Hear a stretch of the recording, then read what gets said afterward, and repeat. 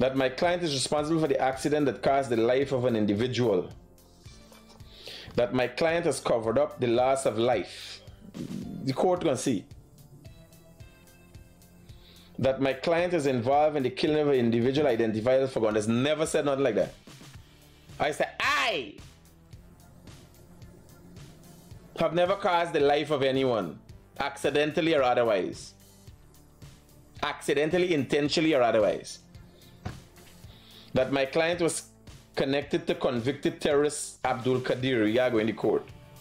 Now, if you understand, if we didn't get across that bridge, we were in deep trouble because we were using minibuses and ordinary 4x4.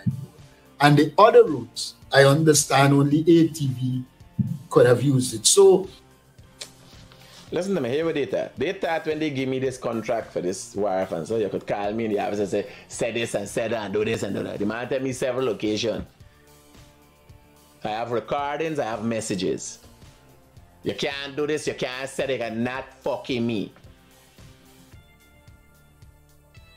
That's a matter of fact. I said not me. He thought to give me a $300 million, me get excited. Oh, man, give me a $300 million contract. I can do all what he said. Not fucking me. With respect to this, the Christian name of the person, the people in the Rupununi will know that this is a person whose name has been called and who has been at least once arrested for allegedly committing rape on a minor indigenous person, and who either still holds or once held the CDO's posting. Well, you still didn't get your ticket? This flight takes off every single day. Tap that subscription button. Thanks. 3 minibuses alone. I tell you, I've been in low life hungry, barely public transportation. My client is a wanted criminal. Nothing of the sort. I can't imagine because I don't know. I don't know of that. I've never seen a wanted sign for them, so I can't imagine. I gotta go look back at the video. My client, along with other persons, destroy evidence in relation to the said shooting and killing. I say you gotta go and figure out who has the resources to make camera don't work. This liar defaming me now in this letter. Punai like he had not to go. My client buy people and wanted to buy and control you. That's a matter of fact. I have had listen to me, here with data. They thought when they give me this contract for this wire fan, so you could call me in the office and say this and say that and do this and do that. The man tell me several locations. I have recordings, I have messages. You can't do this, you can't say they can not fucking me. That's a matter of fact. I said not me. He thought to give me a $300 million, me get excited. Oh, man, give me a $300 million contract. I can do all what he said. Not fucking me. I don't depend on that.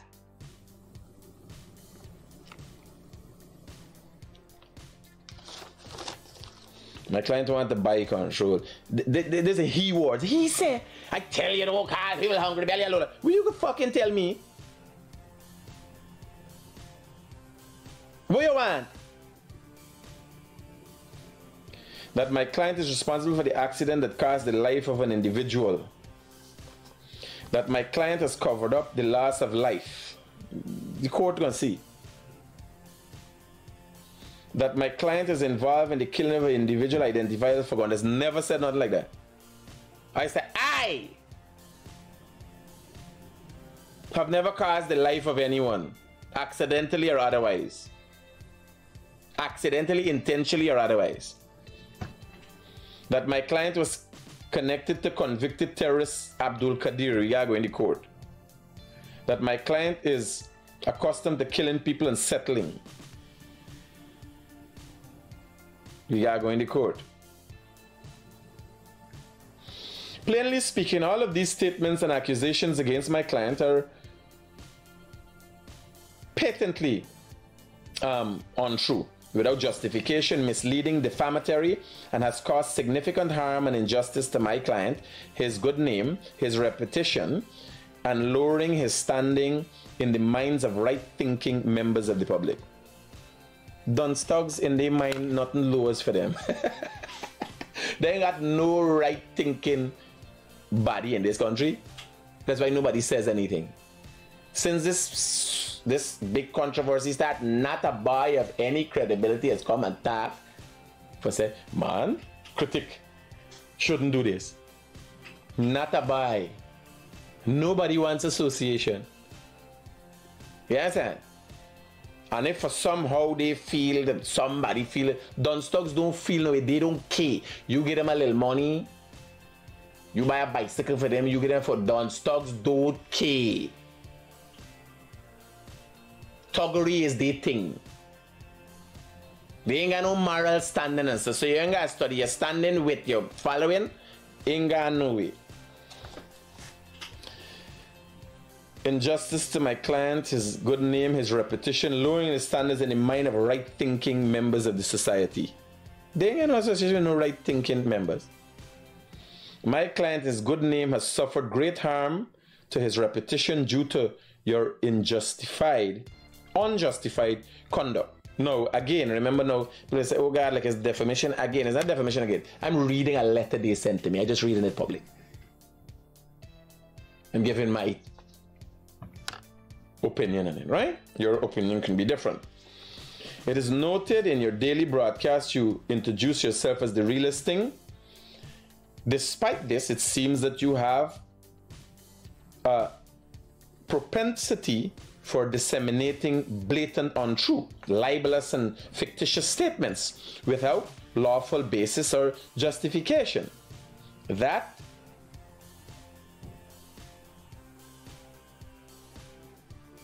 in their natural and ordinary meaning and may by way of innuendo and defamatory to my client and his reputation. Further, you hold yourself out as a critic, yet none of your statements are valid or constructive criticism at all.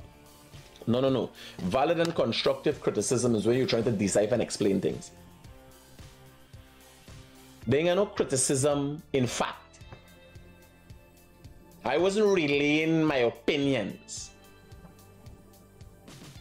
I wasn't deciphering anything. You understand? If you see shit, and you say you see shit, it's shit. If you smell shit, and you see shit, and you say you smell shit that you see, is shit you smell. It is not my opinion that is shit. Shit is shit. Right? Just for clarity. We're going through again, and I hope this ends here. Well, it can't end here because I got to reply to the letter now. You understand? They wake up and see that if they stop, I will stop. Done this nonsense. You understand? Because nobody's paying attention. Like, oh, Critic. I am the Guyanese critic. The realest thing in the world, not the realest thing in Guyana. This is my speciality. You believe anybody reading a letter like this sent to them? Anybody reading it out and deciphering it? No. I could make it an interesting story. People hiding this, people even want to know people get them to court. Who could have done this? With such finesse.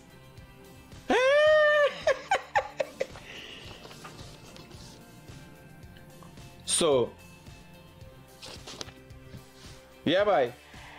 Hey, Rodriguez. Yeah. Don't get time with spell, and doggy them is too low. Like people body. Don't want to be with them people body. Roger that. God, see. You there on walk? You better wear your seatbelt when you're driving. You up you a depot. Is one of the drivers that you walk at. Yeah, listen to me. Your leg stupid is bad. Further, you hold yourself out to be a critic, yet none of your statements are valid or constructive criticism at all. You can't have constructive criticism when discussing these things. I know constructive criticism is that. What am I to say? Oh, you could have handled these things better. Them thing you can handle better? Eh? Man, I ain't make joke in this place, sir. Simply put, none of your statements are real, no matter the decibel level you speak, the amount of times you repeat, or the amount of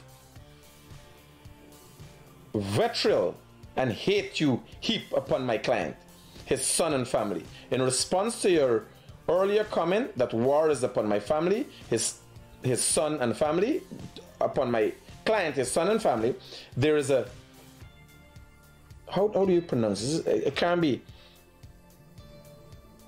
Vitriol. Let's get the right pronunciation for this. I'm not pronouncing it right, I don't think. Hello, good morning. Pleasant good morning to you, Critic. I'm listening to your program attentively. One thing come to mind with refer to the letter you're reading. If not, it's basically saying that whatever you say on your program is untruth. If that is untruth to the individual who sent you that, why they bother to send you a letter telling you it is untruth? Why would they bother? Why would it bother them? So, well, for me, I would say, oh, nothing he said makes sense. Let him continue to do what he's doing. But well, it's the same thing I do. Them to send that letter when it's untruth.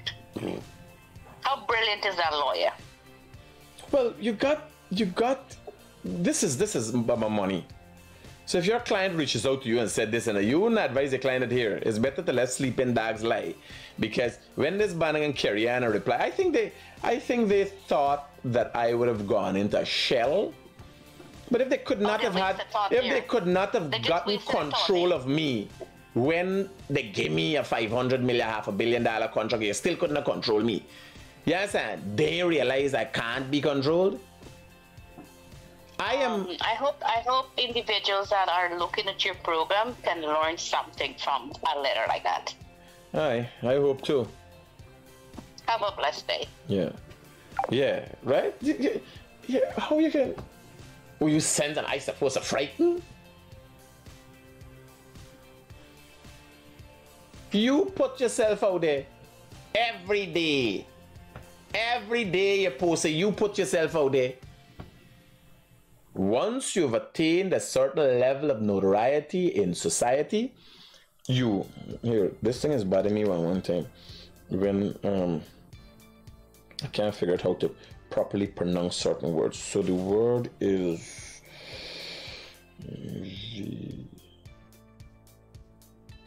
Vitriol.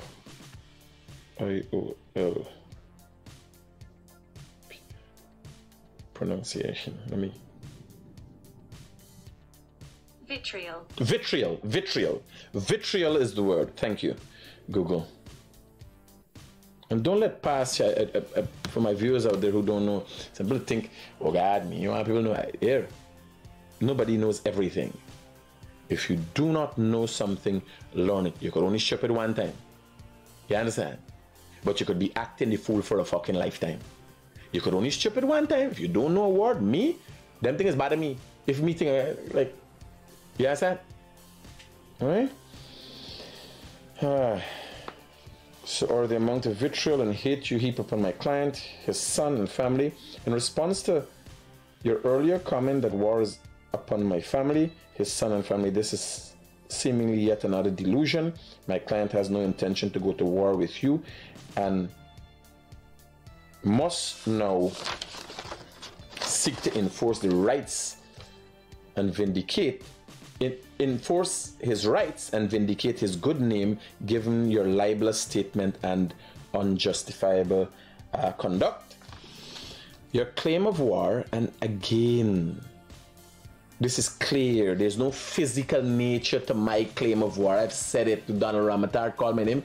I says war. I went on to attack publicly Donald Ramatar verbally. One love, Delta9 family. Welcome back to the flight. If this is your first time flying with us, hit that subscription button, buddy, and stay updated with everything that's trending in Guyana and the diaspora. It's a sad thing when friends become enemies, when friends become your rivals and your foes. Or were they ever really friends? Were they really friends? Was it just a situation of opportunity on either side? An opportunity, allegedly, for one person to benefit from the affluence of the other? Allegedly. The opportunity for the other to benefit from feeling like a regular person, like everybody else, as a part of a crew, and not being looked at as just the other person, the wealthy person, the money man.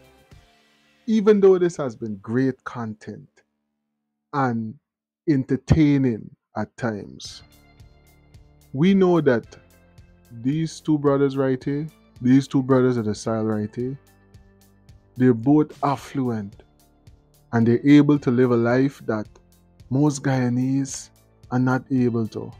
So even though we enjoy the entertainment and the content, to be honest with you, if either of you guys ever hear this, you could settle it off the internet and nobody else ain't got to know nothing more. Because guess what? When one or the other, is still a Guyanese gonna suffer in the end. Right? And when one gets stained, everybody gets stained. That's how I see it. I could be completely wrong. I mean, picking no side or one side. I'm just looking at it from a perspective. Now, we hear about this bridge situation, but we gotta hear it directly from the person's mouth who was involved and who was there. We're gonna hear from the Honorable Mr. Norton, and he's gonna give us the insights and the intricacies of what took place. What was at stake if they didn't cross that bridge before it was burned? Was it a possibility that they could have been harmed while crossing the bridge? Who set fire to this bridge? They already got this information and they know the person there, and guess what? He already get karma, but guess what?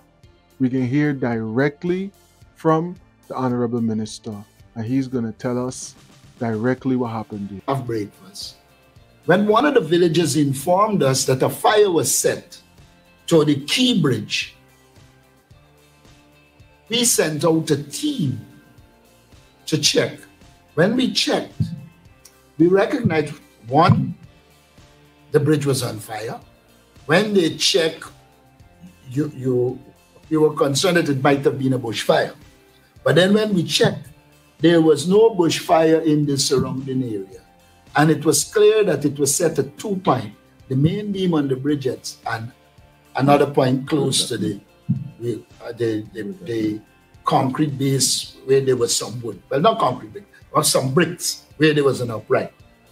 Now, we reasoned that they were hoping that by 10, this total bridge would have been on fire and it would have been difficult for us to cross. Now, if you understand, if we didn't get across that bridge, we were in deep trouble because we were using minibuses and ordinary 4x4. And the other routes, I understand only ATV could have used it. So we immediately got together our things and ensure we get across the bridge before. As of this morning, we received the Christian name of the person who actually set the fire. We're trying to get the full information to say to the police, this is our information.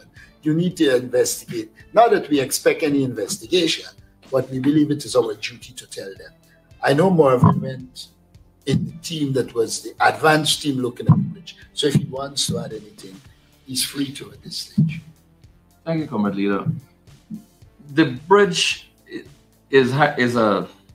it's over a creek that's dry, and the revetment that holds the road to the bridge, that was completely burnt out.